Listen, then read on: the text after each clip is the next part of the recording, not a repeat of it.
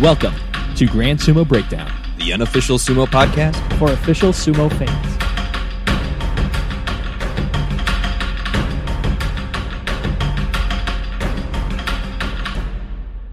Welcome to Grand Sumo Breakdown. This is Ryan. This is Fleric. And this is Jake. We don't have Mac with us today. Mac's not crazy. He's just a little unwell. I know right now you can't tell because he's not on the podcast. Yeah, Mac actually legitimately 100% hilariously has hand, foot, and mouth disease.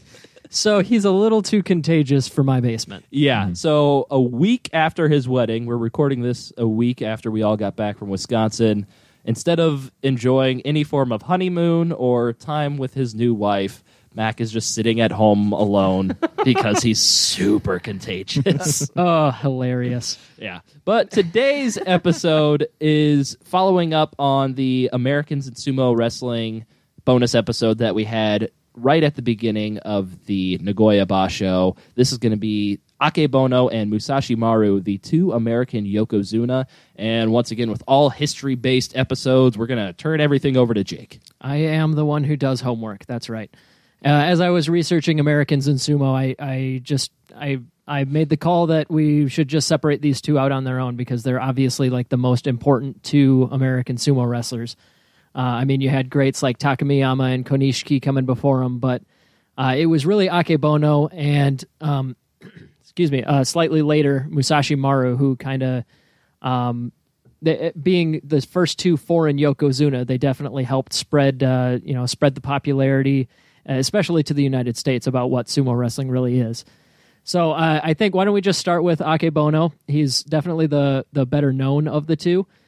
He was the very first foreign Yokozuna ever. He got his promotion back in 1993, which was kind of extraordinarily only 5 years after he started in sumo at all. Very impressive. Yeah, so he didn't come up through like the Japanese university system or anything like that. So obviously he had to work his way up from the very, very bottom.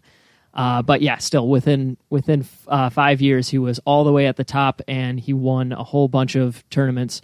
But so why don't we start at the beginning? He is from Hawaii. He was born to Randy and Janice, which is kind of funny for sumo wrestler parent names. His birth name is Chad Rowan. Yep, that's right. The first foreign-born Yokozuna was named Chad. I guess I say was Chad, because he's still around, but his legal name is now Akebono Taro because he is a Japanese citizen and took on that name to stay in the country. Is that different than Konishiki, who has to like write his name? Because he kept Konishiki, but he has to write it in the American. He like goes by that name like professionally. I guess I'm not positive if he changed it legally or whatnot, okay. But Akebono in particular, he stayed in Japan after sumo, and that's his legal name now, which is pretty cool because that's probably one of the only ways you can really keep a sumo name because you have to give them up when you leave. Mm-hmm. Konishiki and Akebono kind of found their way around that. But yeah, so he was born in Hawaii. He grew up there, and he came over to Japan specifically to start sumo right around 18, 19, 20, somewhere in there, because of Takamiyama, one of the main guys we talked about in our previous episode, the first foreigner to ever win a Yusho. Takamiyama was a Sekiwake. He wrestled for 20 years all the way up until 1984. So when Takamiyama quit wrestling, he started a stable, and Akebono was one of the first recruits, and certainly the most successful recruit that he was able to bring over. Akebono, as a young guy, he's 6'8", so obviously he was in sports from the very beginning. Primarily, he played basketball. Oh, I would assume football like most of the others. Yeah, I mean, he actually wasn't super huge. I mean, girth-wise. That changed. Yeah, that certainly changed. Sumo's really good at that. Yeah. Girth-wise, he didn't start out enormous. He was just extremely tall. So he played basketball growing up. And sumo, he was just a long-time fan. And just connections to Takamiyama's coach name, his Oyakata name is Azumazeki. His relationship with him turned into trying out sumo wrestling. So he went over to Japan and actually debuted in probably the most successful debuting class of all time.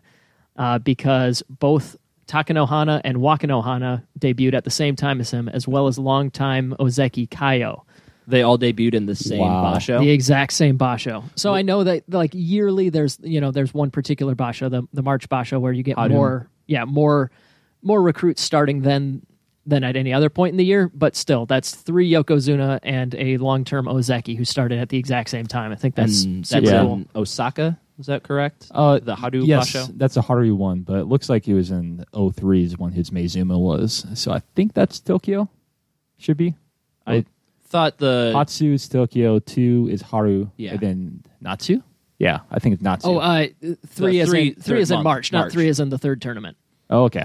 I'm crazy then. Yeah, it's totally Haru then, yeah. Okay. I wrote my outline very cryptically, didn't I? No. I'm just looking at the stats page. It's they have it different ways, different places. Yeah. Supposed to be, yeah, the formatting is silly, but either way. But yeah, I agree with you saying. It's like definitely Haru, which gets like the most people. I think this last term we had like 45 or 44 or so people. Okay, so we need to watch out for 4 of those names to become future Yokozuna and Ozeki. If they're going to pass, if they're going to surpass the class of 1988, that's what they got to do. And hey, Naya and Hoshoryu, we'll see what happens. Yeah. I mean, I'm going to say it right now. Those will both be Yokozuna and some guy that we've never heard of, probably. Yeah, bold move. But Akebono was recruited, of course, because he was super athletic. He was very tall, but he's kind of got a top heavy build. He's got very long legs. So there were some doubts that he would, that he would go far. If you're too top heavy, you can get pushed around. You're not as stable. He had the exact opposite build of Musashimaru coming in. We'll talk about him more, of course. But Akebono, despite his build, he was obviously extremely athletic. He was very, very good at pushing and thrusting. So he just rocketed right up the rankings. He reached Sekiwake before he ever had his first Makekoshi. He tied the all-time record of 18 Kachikoshis in a row to start his career. So yeah, I mean, there was not a whole lot of time for him to develop, super polished technique. A lot of it was just raw athleticism, strength, speed. But he did obviously get to Yokozuna. You don't get there if you're not talented as well. So yeah, his technique also, came along. He got a lot of prizes on his way up. He spent only 5 basho as a Megashira. Then he got Ozeki. That's impressive. Yeah, right. Dang. Less than 2 years of being an Ozeki. And there you go. First ever foreign Yokozuna with winning the 2 basho in November of 92 and January of 93. His first year as Yokozuna was... This was coming off a drought of Yokozuna, wasn't it? I don't think there was that spot was open for like a little bit, I think, before he got promoted. I might be wrong. Why don't we look that up so that we don't sound silly? I don't know off the top of my head, but either way, he got 2 Yusho in a row, so it wasn't like controversial. First 2? No, he actually won one as a Sekiwake. Okay. So he won 13-2, got an outstanding performance prize as a Sekiwake, and then 2 basho later is when he started his streak. So this first year and a half or so of once he comes into his own is definitely the peak of his career. He peaked a little bit early in his career compared to how long he stuck around. He didn't retire until 2001 officially, but in 1992, 93, and early 94, that's when he was really peaked. So at one stretch, after he became Yokozuna, he had a 10-5 iffy record, but still, high quality. 13-2, he got a runner-up, and then 4 of the next 5 bashos, he just rattles them off, wins all of them. 3 of them by playoffs. Including one of them, I believe, was a 5-way playoff. Oh, wow. Yeah, so like a handful of matches in there. But either way, that was definitely his peak. In 1993 to 1999, he missed a lot of tournaments due to the inevitable injuries that pop up. This was also the time that the Hanas, Takanohana and Wakanohana, were pretty dominant. Otherwise known as the Brothers Ohana. The Brothers Ohana, yeah. Yes, by many people, right? By many people. Very at this popular table. Throughout all the countries. Very popular amongst this table. DJ Takanohana went by many names before. But yeah, so he did keep winning bashos occasionally. Yeah, I looked it up. Yeah, there was the last couple Yokozuna retired in 1992, and so in the 93 was when Akebono got promoted. So there was at least a little bit of a year, or maybe a little bit less of a gap between then. And interesting enough, it looks like in 91, 92, there were 4 Yokozuna that actually retired in that year. Oh, wow. I remember reading, there was a Tachiai article about that, right? Wasn't there like 4 Yokozuna to 0 in a year? I think I read that same so, article, yeah. Yeah. Either that or we're both making up the same memory. But either way, yeah, so it wasn't a bit of a drought of Yokozuna. Exactly. And it kind of seemed like it was a generational kind of turnover of words. Like we had some like really powerful Yokozuna who were dominant at the time, and they're all kind of just falling off, getting older and then retiring, and then they have some upstarts like Akebono and what an later people interesting jumping or Tochi Noshin and Mitake Yumi, as we are seeing now. Takayasu, please. No, how old is that guy? He's 28. Yeah, he's younger than those. Either way, though, yeah, it wasn't controversial, regardless of if there were other Yokozuna. Winning 2 basho in a row as an Ozeki is pretty much a slam dunk case. Became the first foreign-born Yokozuna in 93, as we mentioned there. But yeah, so like that first year and a half where he won a bunch of tournaments, that was his peak. He had a lot of injuries. He had a ton of Jun-Yu shows that came up too, but at least once a year, he had to pull out or sit out an entire tournament all the way up until 2001 when he officially retired. That was coming off of a 14-1 basho. So time before too. We'll get to the ending of his story here, but there was some other cool stuff during the 90s. Despite not being the most dominant Yokozuna, that honor had to go to Takanohana during the 90s. Takanohana got like 20-some tournaments. Yeah, he did really good. I'm glad you brought up the rivalry because apparently they were like huge rivals during the 90s. Absolutely. They were credited as bringing sumo back from a bit of a lull for at least a few years in popularity. Flair, can you do a little bit of quick research? I want to see when did Takanohana and Wakanohana become Yokozuna, since they all started at the same time. I'm just kind of why don't you bring that up? I believe Takanohana was first because I think he was like one of the youngest ever. Yeah, I have a list here. We have Takanohana was 1994. Oh, so I just was a wrong. year after. And Wakanohana was 1998.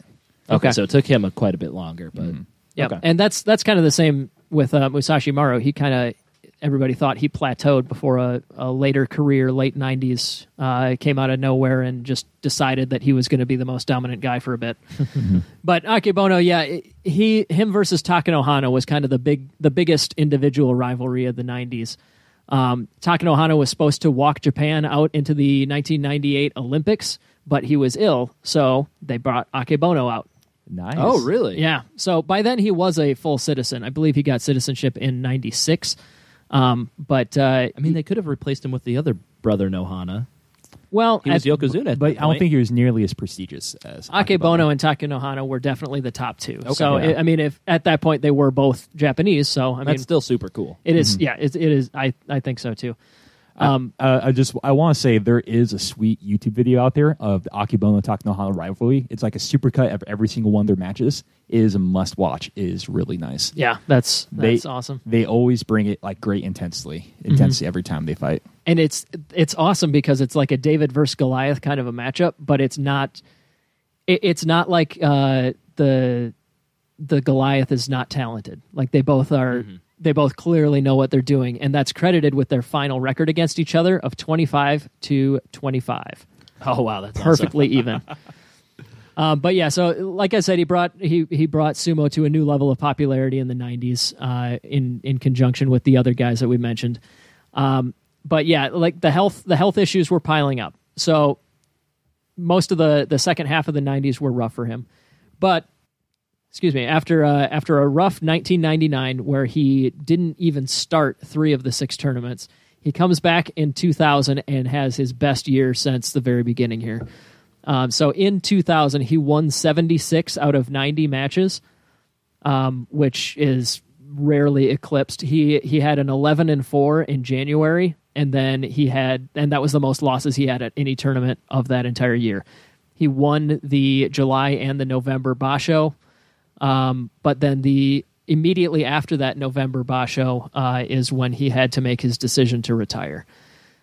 So he just the health issues were too much, and he retired after sitting out the January Basho. I wonder how many times. I mean, obviously, we're not going to be able to look this up. I'm just curious how often somebody is 14-1, wins the Yusho, and then retires because the injuries just keep piling up and it's too much. Yeah, it had to be a something that made him decide suddenly that this is the last straw. I mean, I'm the best guy right now, but can't keep it up. Yeah.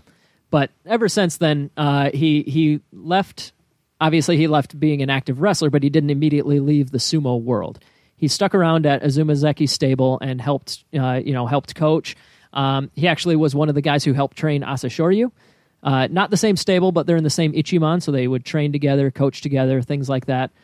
But eventually, he did leave sumo. He had a number of reasons, and primary among them, he wanted to raise his own children more than raise other wrestlers as an oyakata, was the way he phrased it in a very excellent interview that I think we should tweet out, because there was a John Gunning and Akebono sit-down interview. It's like 40 minutes long.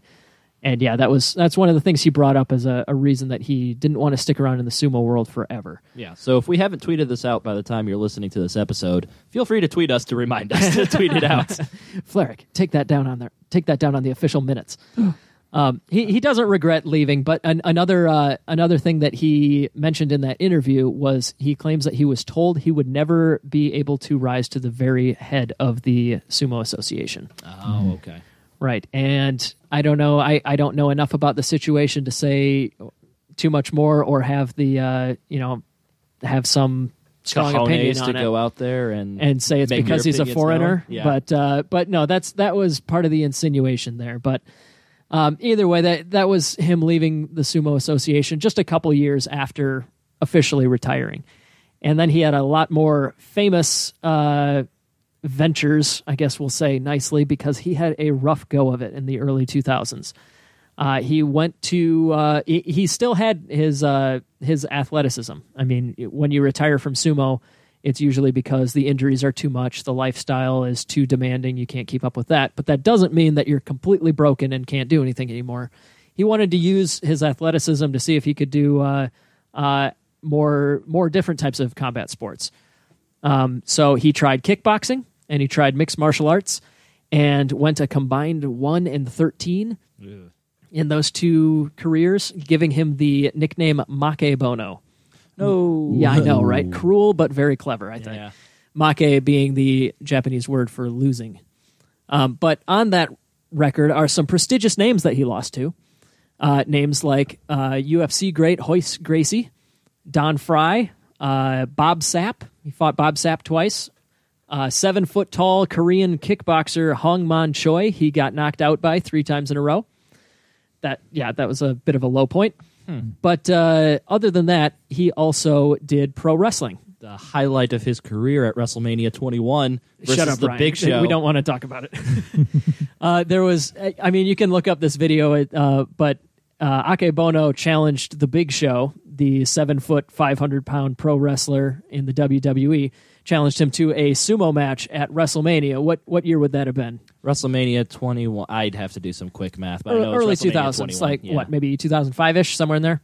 Yeah, 2005-6. Something like that. So right around that time, he obviously he still had athleticism, but wasn't the kickboxing and the MMA didn't really work out. As a huge professional wrestling fan, I kind of in college went back and rewatched all the old WrestleManias that I had missed when I was younger, and WrestleMania 21 was one of them. And watching the sumo match between Akebono and Big Show didn't really seem like anything out of place to me watching it.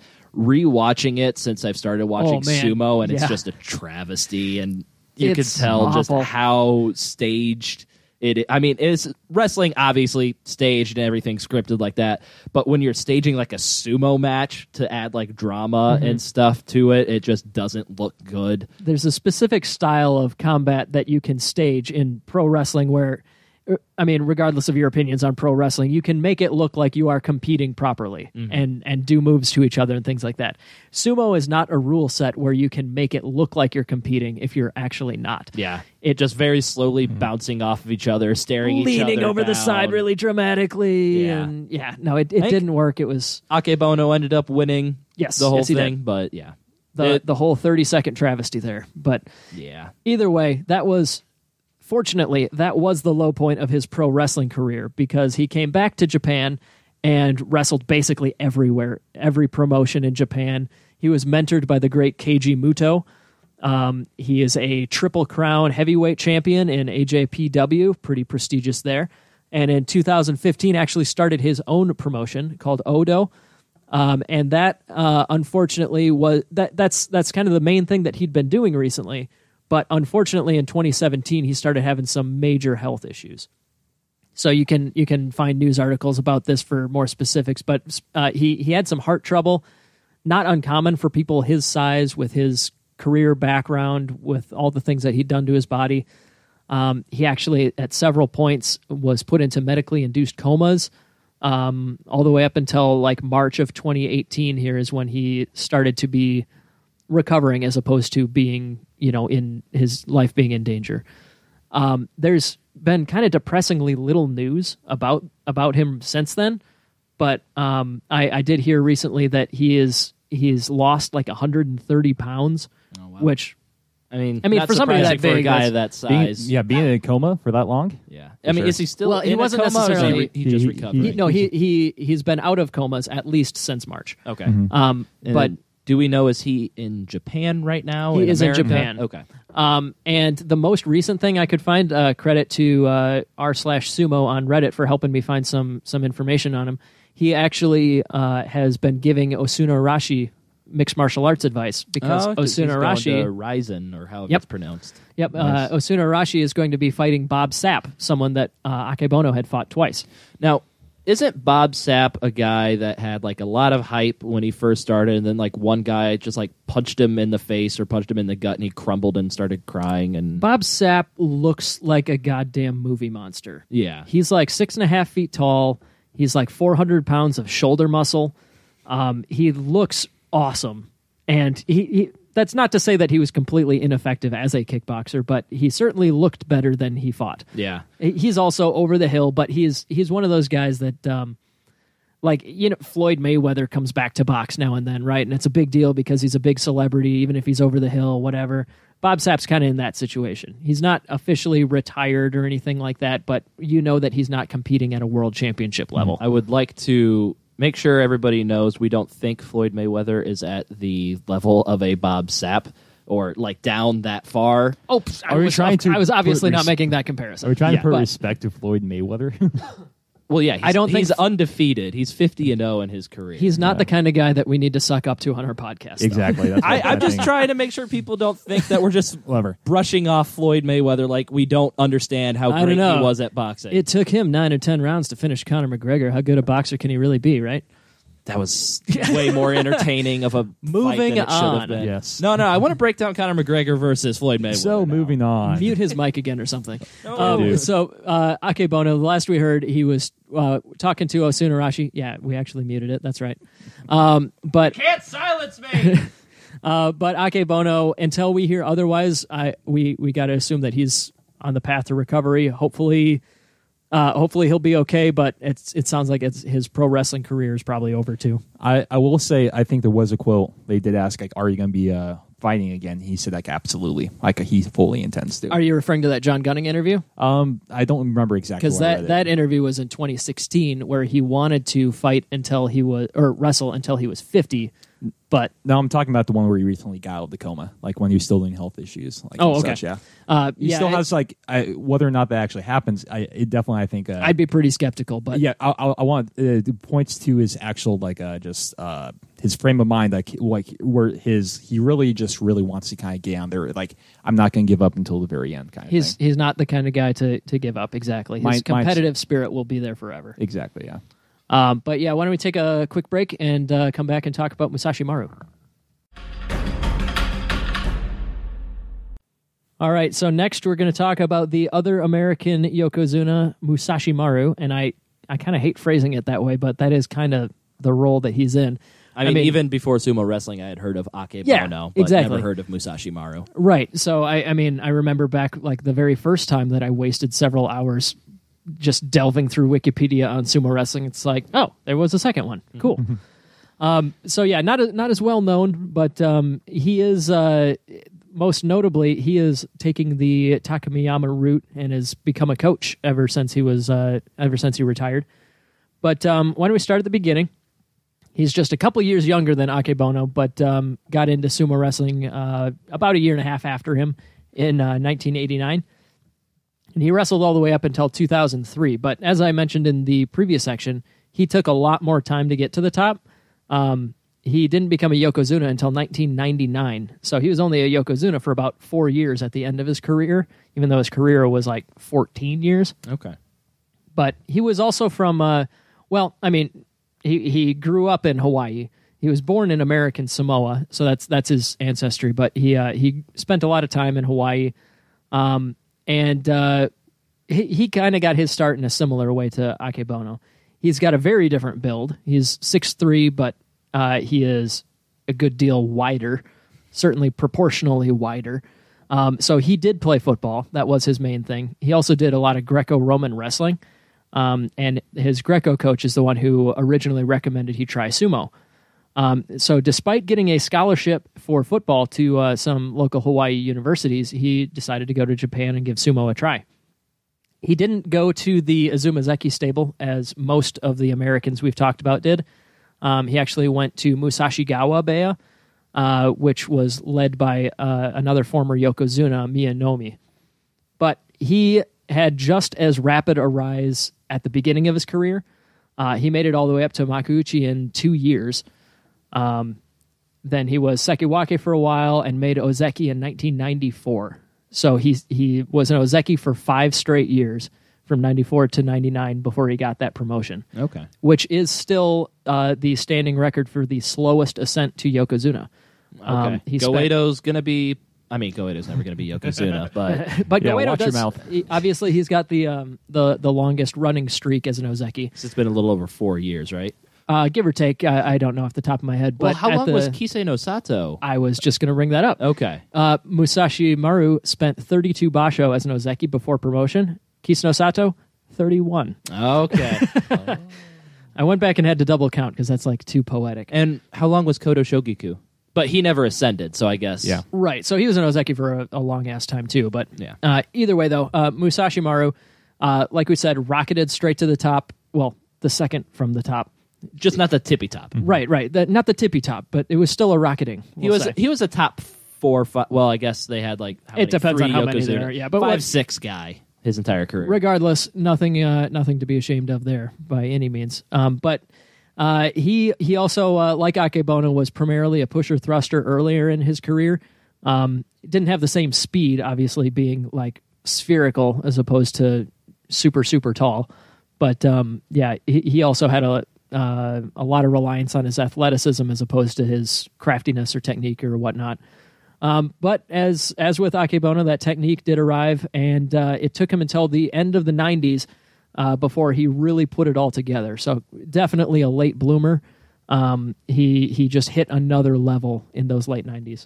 So how many Yusho did he have before promotion to Yokozuna? I'll bring that up to get you the exact number here. He won 5 as an Ozeki. His first one was in 94, shortly after being promoted. He won another playoff in 1996, then one in 1998, and then he finally strung 2 of them in a row in 1999. Okay. And this is where he didn't come out of like nowhere, but like kind of semi-nowhere. Akebono and Takanohana were both in kind of rough shape at the end of the 90s there. So Musashimaru finally got his chance. He put together consecutive 13-2s in... there you go. Consecutive 13-2s in 1999 and got his promotion. He did not win his first basho as a Yokozuna, but he won his second and third. So that would mean a streak of 5 basho where he was the winner 4 of those 5 times. Very impressive. That was his best year ever, but he didn't really fade out shortly after due to injury the way that Akebono did. He stuck around and was much healthier until his final year of sumo in 2003. But he did one notable thing about injuries for him. He didn't ever miss a single match in his entire career until he was a Yokozuna, which I think is just startlingly impressive. Over a decade, then. Yeah, so his very first match that he ever missed, let's find that again, was in January of 2000, where he was East Yokozuna number 1, which is like the most prestigious of those Yokozuna slots, where he went 2-1, and it was injured enough he had to pull out. 2 basho later, he sat out all 15, and that was the first time he'd ever done that. But yeah, still extremely impressive. That was the first time he'd ever gone Kyujo, and it ended a streak of 55 straight kachikoshis, which is the longest ever streak of all time. The second longest, it was the second longest streak in Makuuchi. Kitanomi, another previous Yokozuna, had a longer streak in the top division, but if you're looking at it as a total career streak, Musashimaru's got the best one there. And that still stands even past Asashoryu and Hakuho. Those guys probably had an injury or something. And Yep, exactly. Injuries was the only reason that Hakuho didn't pass him, because Hakuho got a streak of 51. Oh, okay. But yeah, I just want to mention on the whole didn't take a break until Yokozuna. We like to shit on Kiseno Sato a lot, but he actually had the same exact thing. Up until he got injured with Yokozuna, he did not miss a match before that. Really? Oh, wow. That's cool. Yeah, we should definitely give him slightly fewer jokes for that. We'll see what happens come Aki. We'll see what happens come the next one, yeah. But no, either way. It looks like he did have one Fusen loss. I actually lied about that in 2014. Yeah, so now we can rag on him all the Okay. Commence ragging. We're back in business, guys. But yeah, Musashimaru, we're talking about him towards the end of his career. Like I said earlier, Takenohana was probably the best guy individually in the 90s, but towards the end of his career, where Akebono had kind of drifted off a little bit because of injuries, Musashimaru was kind of the main rival for Takenohana. And those two actually completed their last basho at the exact same time in 2002. Musashimaru actually won on day 15 against Takenohana. That was this one right here. So it was the last basho that Musashimaru won or finished. So he went 13-2, like I said, beating Takenohana, and after that, he'd never completed another one. So he tried like Aki 2002. Yep, he tried entering 3 more basho over the next year or so, but just couldn't string it together and decided it was time to call it a career. He like we said, he didn't miss a lot of matches up until that very end, but he did have a ton of injuries that built up. Specifically, he had a tendon in his wrist that needed significant repairing. He also had a chronic neck issues from his high school football career. So yeah, he was iffy that whole time, and he had to retire in 2002 there. Yeah, I know some of us watched the NHK preview for the Nagoya Basho, and they had a interview with Musashimaru, and he was talking about how he always took real good care of his knees because like I don't remember exactly, but he'd seen a lot of people go out with that. So he always made sure he took really good care of his knees. And so for somebody like his size to never really have any knee issues, like you said, it was like wrist and neck injuries that kind of took him out of it. Yeah, it's really impressive and something that seems like a lot of other people should try to emulate. Yeah, I misspoke a minute ago. He retired in 2003, not 2002. Since then, like I mentioned, he has gone into coaching. He trains both of the current Americans in sumo. That would be Musashi Kuni, his own nephew. Flerick, we need to change that. Let's get into sumo. Let's get 4 Americans. Get 4 Americans? You and I. Let's go. The Grand Sumo Breakdown crew? Well, we need 2 people to stay here to cover us. And I can do that part. Yeah, I'll do that part. But are you sure? You need some backup? No, I got dibs on that part. Okay. We need to bolster the numbers of Americans in sumo wrestling. So I say us in our late 20s are the best examples. A, I'm pretty sure we can't enter sumo at our age. And B, really? Yeah, in getting they have a cap. Yeah, and actually the spots in Heias are super competitive for foreigners. Like they actually only really want people who are really athletic and are probably going to be. That was one of the things I was going to bring up. After these 2 guys went into sumo, they not specifically because of these 2, but also because of a lot of other Hawaiians and Mongolians coming in, they wanted to limit the amount that sumo became a foreigner's sport. So they only, to this day, only allow one foreigner per stable. All right. And there's a loophole in that I'm about to get to here because But first, I want to call to arms for all of our young, able-bodied Americans listening to this podcast. Let's bolster the numbers over in Japan. Oh, shut up. All right. So I said that Musashimaru, who now goes by Musashigawa, because that's the name of the stable that he runs, he trains. Is that how they all work? Like the head guy at each stable, or they? It's their name. It's the name they go by. Yeah. Okay. Okay. I didn't know that. I don't think always. Like, I think you can. It's the general practice, though. It's general practice. Yeah. Usually, like there are these long stables or ichimans that are kind of controlled by one. The person running it might not actually have the elder stock that actually is the name of it, but they are usually but usually they're somehow tied to the stable. Okay.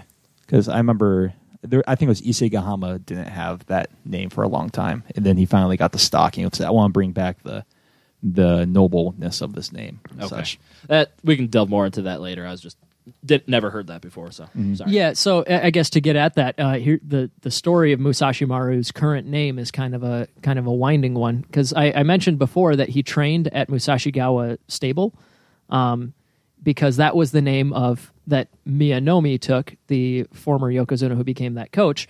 So that's where Musashimaru trained. When Musashimaru first retired, because he was a Yokozuna, was entitled to keep his name, even though he stayed in the sumo world for 5 years. That's just their rule of thumb. He keeps his name, Musashimaru, until that 5 years runs out. If he's still staying in the sumo world as a coach or whatever, he has to take on an elder name. So he took on Furiwake. But then, as these licenses get shifted around as different people retire from wrestling and different people retire from coaching, he ended up inheriting the name Musashigawa from his previous stable master, and then started his own new stable. So it's a stable started from scratch, but because that was his name, that is now Musashigawa Beya. Okay. The previous Musashigawa Beya the one that's continuing the lineage that he trained under is now Fujishima Stable. Okay, I'm gonna need like an hour-long bonus episode of just you and Fleric walking me through like elder stocks and all of this stuff, because it confuses me so much. No, we have actually reached the limit of my understanding of it so far, so I kind of want to end it now before we start sounding silly. Yeah, it's like its own like drama, like TV drama in itself. All right, another call to arms to everybody listening to us. Whoever can explain this to me so I understand it, I will give you a shout out on Twitter. I don't know. I have very not going to be successful though. It's not going to be successful though, because you have to be very patient to teach me these. It's a difficult concepts. topic, and also it's you. Yeah. So I am very hard to teach. So back to whatever the hell we were talking about. What was it? Oh, Musashimaru, who now goes by Musashigawa, the former Furiwake. Yes. The former Musashimaru. He trains both current Americans, and the loophole to get around that foreigner rule, his nephew Musashi Kuni is also Hawaiian, so he lists Hawaii as where he's from on the Bansuke, right? That counts as their one foreigner slot. However, another wrestler that we mention on our show a lot, and hopefully our listeners follow as well, is Waka Ichiro. His real name, Ichiro Young. He was born in Texas and raised there. But technically, he's not a foreigner because, according to sumo rules, one of his parents is Japanese, so he can claim Nagasaki as where he's from. Awesome. So, I mean, he's about as American as anybody can be, right? But born and raised in Texas, that's about as America as what I know. About as America as I know as well. But he claims Nagasaki, so that kind of gets him around that rule, and that's how we got two Americans in one stable. Yeah. Fun fact about that, I think when he turns like 19 or 20, he has to declare his citizenship to either the United States or Japan. Oh, there you go. Well, he's how 19 old is he now? He's 19 right now, so maybe it's 20 or something. Yeah, it might be 20 or 21. I know there is a cutoff 22, date. 23. Yeah. Japan 27, 28. I have no idea. We're just shouting out numbers. Yeah. It's definitely in the early time around there, like 20-ish, 21. But I do know like Japan does not allow like dual citizenship at all. So you have to kind of declare. Even though the United States does, if you're declaring Japan, you have to revoke all other citizenship and just say you're part of Japan. That was the situation with Akebono. that's why it was. We've mentioned it a couple times before, but Hakuho did not want to change his citizenship as an honor to his dad because it wouldn't be gaining a citizenship; it would be changing. So he'd be like losing his Mongolian. So. And I don't think we've heard any updates on that since his father has passed. He's probably going to do it. I mean, yeah. He's got other stuff to work on right now, it sounds like. Once he is done with sumo, it sounds like he wants to stick around and be a coach and all that stuff. I would sure hope so. He's certainly got knowledge to pass on. Yeah. To wrap up Musashimaru's story so far, he was married in 2008, so this was a couple years after he retired, to a hula instructor, and they have one son. And most recently, he's been in the news, other than training the two Americans, of course. But most recently, he's been in the news for he fell ill while golfing with his wife in early 2017, and got one of her kidneys to recover. Oh wow! Oh. Yeah, so they were apparently a good enough match that she was able to save his life there. Since then, though, he has been healthy, he's still coaching and all that. He's not like in current jeopardy or anything like that, but. Just a cool story and one of the more recent news articles I found about him. Really hope they have a nice, happy relationship. It's kind of hard to divorce somebody once you have their kidney inside of you. Yeah. I'm sure that would be a major factor there. But no, it's kind of scary to see both Akebono and Musashimaru in the news for health reasons at about the same time. But Musashimaru seems to be getting the better of it. Akebono, there's less news, but in a way, that's probably good. It's probably good that we're not getting constant updates on whatnot. But that was good to hear the recent news that Osuna Arashi and he were at least communicating regarding their common kickboxing opponent. But to wrap this up, I looked at both of their sumo records and compiled a couple bonus fun facts here. Just as combinations of their two careers. So Musashimaru, he won 12 Yushos. Akebono won 11. But combined over their entire two careers, only 21 Basho in that entire two careers was below Sekitori rank. So that's below Juryo. So like most of them would be Musashimaru, I would assume, since he had the slower ascent. Well, both of them rocketed up to the Sekitori ranks. Gotcha. Musashimaru just kind of stalled at Ozeki. That's right, yeah. Because combined, they only spent 8 Basho as Megashira. They both just cruised right through there. Only 5 Basho combined in Juryo. Wow. So yeah, they were guys that were destined to get to the top from the beginning, and they wasted no time getting there.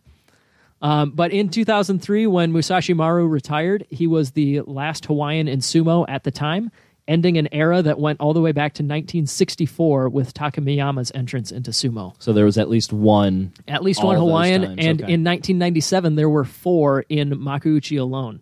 That was both of these two, and then Konishiki and Yamato, 2 guys that we talked about in our previous episode. Konishiki got all the way up to Ozeki. Yamato didn't get higher than Megashira, but that's still obviously a massive accomplishment. Yamato's the guy who grew up with Akebono in Hawaii. But that's all we got on these 2 guys for now. We'd love to hear especially if anybody has news on Akebono's current health. That would be excellent to hear. I mean, if it's good news, it'd be awful to hear if it's bad news. But so don't tell us. Don't tell us. But yeah, well, what was that thing we were tweeting out? Was it? Oh, it was the 40-minute interview with John Gunning. The John Gunning Akebono interview. So now we definitely better do it. Yeah, Fleric's got that in the minutes, so we'll tweet that out in addition to this episode. I'll also tweet out the Akebono Takanohana supercut of all their matches. Yeah, that'll be a good one. I need to watch that. It's going to be again. Embarrassing when we tweet out absolutely none of these. Oh, when we completely forget both. Yeah. Yeah. Well, everybody, point your fan mail or hate mail towards Fleric on that one. We're putting the onus completely on him. And I'll put it completely back on Jake. I don't think that's how it works. How about Mac? Yeah, that's fair. Okay. Sounds good to me. Screw you, Mac. And we're coming out with at least 1 or 2 more bonus episodes before the September Basho, so stay tuned. Yep. And if you enjoy this podcast, please leave us a 5-star review on Apple Podcasts or your favorite podcast listening service. Check out Facebook and Twitter to find our tweets about the Akebono video and the John Gunning interview. You can check out our blog, GrandSumoBreakdown.wordpress.com, for fantasy sumo and power rankings and other goodies. And you can send us your complaints, questions, or whatever at grandsumobreakdown@gmail.com. Or if you want to give us a call, you can call us at 805-613-7866. That is 805-613-SUMO. And we will see And you for bye. next. Yeah, and That's so bye, awkward I without guess. Mac. Yeah, I know. I forgot that I had to say see you next time after that. So see you next time. Bye. Peace. Thank you for listening to Grand Sumo Breakdown. Until next time. Throw your salt high. And keep moving forward.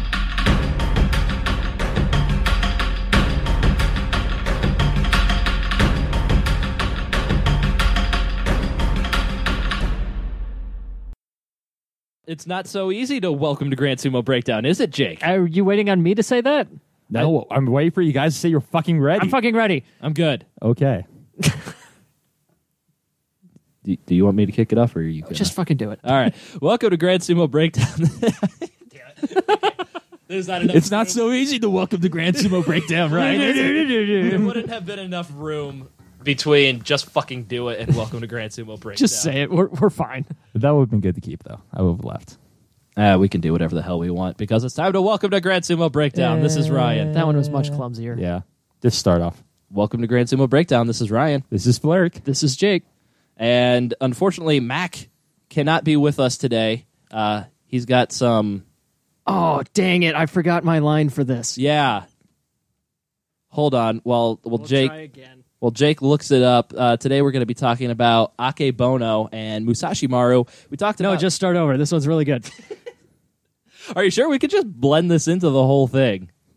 Not really. It makes you look bad, but Now I makes need me to scroll happy. back and find the text. The true reason why he insists on editing every time. Yeah, exactly. Just to make Jake look good. I'm just going to keep pretending like Have this you is- listened to the final product? I can't even do that. just going to keep pretending like we're going to keep all of this.